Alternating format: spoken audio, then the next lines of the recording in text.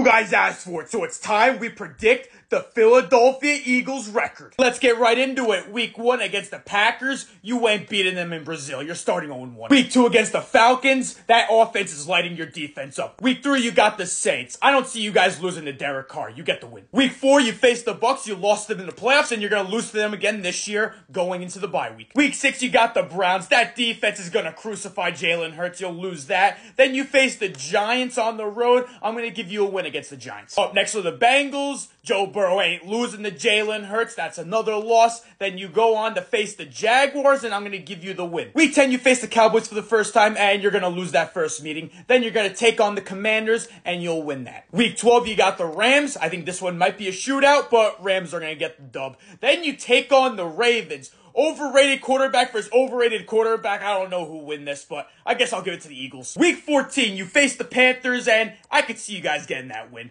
Then you take on the Steelers, and you're losing to Russell Wilson. And the last 3 weeks, all division rivals, starting with the Commanders. I'll give you the win. You'll sweep the Commanders. Then you take on the Cowboys again. I'm going to give you the win, and you'll split with the Cowboys this year. Then you end off against the Giants, and you're taking the L with an epic collapse like last year. My final record for the Eagles, 8-9. Let me know which team you want to see next.